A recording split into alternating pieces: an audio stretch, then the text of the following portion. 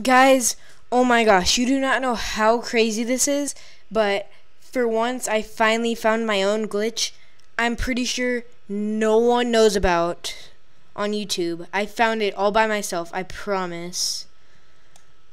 Not even Star-Lord, the glitch master, knows about this, I'm pretty sure.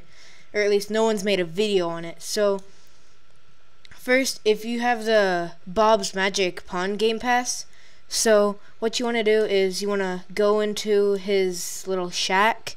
You want to go inside of the cave. And then right when you get to here, you can see if you walk to the left, you will slowly be lifted up.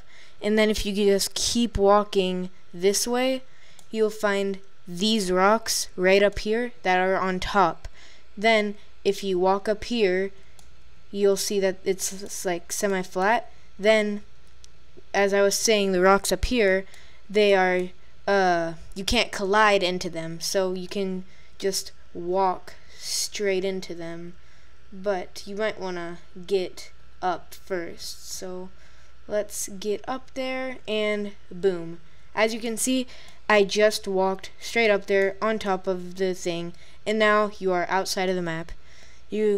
And that's what's behind the door. So you don't have to do any hard bag glitching or anything like that. You can just do that simple glitch and you're out here. And you can go to a bunch of other places too. Like, for example, if you want, you can explore more places around the map, like climb up more rocks, like right here, then go over here. Oh, well, maybe not, but you get the point. What I mean is that it's super cool, and I actually found it all by myself, which has never happened in my whole life.